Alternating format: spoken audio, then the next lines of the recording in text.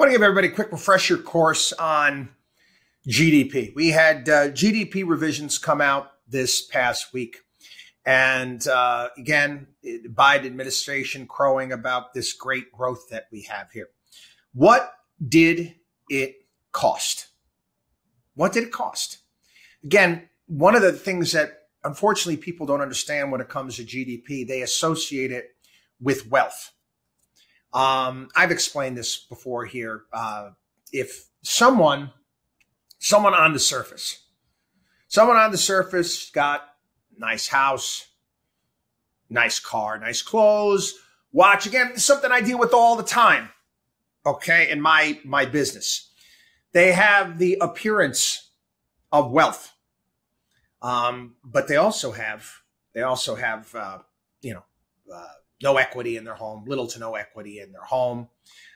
They've got tens of thousands of dollars of credit card debt. They don't own their vehicle. They've got stuff. They've got stuff, but they don't have wealth. And what they do have is a lot of debt. Is that, again, do you define someone like that on the facade, the appearance of being wealthy? No. Yeah, again, I talked about Warren Buffett this past weekend on the radio show.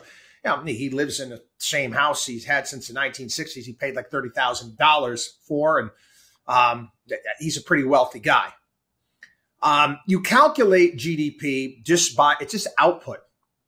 It's production and goods and services. Now, the way that I've explained this before in the past is if I decide at Markowski Investments that I'm going to hire a whole bunch of college graduates to go out and dig holes. Yeah, just go out there, guys, and do a new thing here. Markowski Investments, we're going to dig holes, and then we're going to fill them in. That would increase national GDP. Yeah, it would. It would increase national GDP. The GDP growth that we've seen, our gross domestic product grew by $334 billion in the fourth quarter. Oh my God, that's awesome. Bionomics at play. It's wonderful. Yeah, right. That cost $834 billion. Is that wealth? Did we become wealthier or better off as a nation at the $334 billion in GDP growth that cost us $834 billion, which again we put on our kids and our grandkids' credit card. I actually saw some moron on CNBC actually talk about, yes, but it's going to be the benefits down the road. It's not going to see. Oh, shut up. Shut up. We're $34 trillion in debt. Give me a frickin' break. Again, we're not building wealth as a nation. GDP has nothing to do with wealth. The utter economic idiocy that has become so pervasive here in this country, it's extraordinary. It really is. People just do not have a clue. They don't have a clue. They thought that this GDP number was great. How? What did it cost?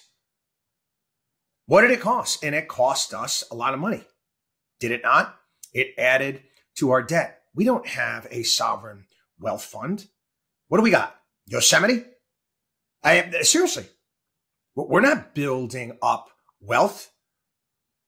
To think that we're on the right track where we have to spend this amount of money to produce so little in GDP, quite frankly, is pathetic and sad. And I recant the story once again. I've written about it before.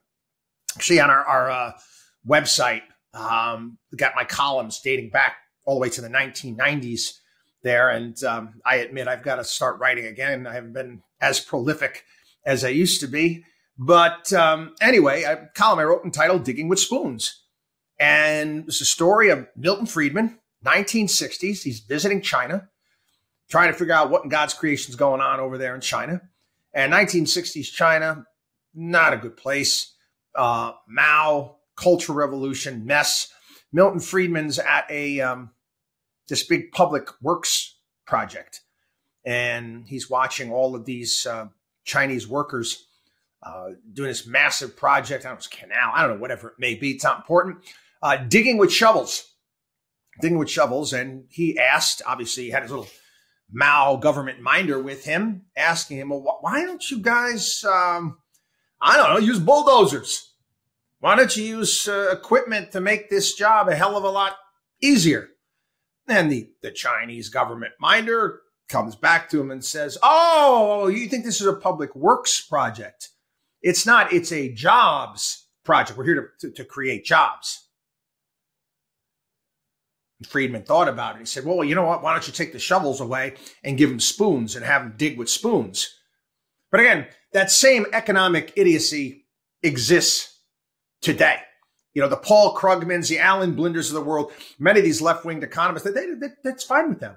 Print more money and put people to work doing nothing, and having a farce of a GDP.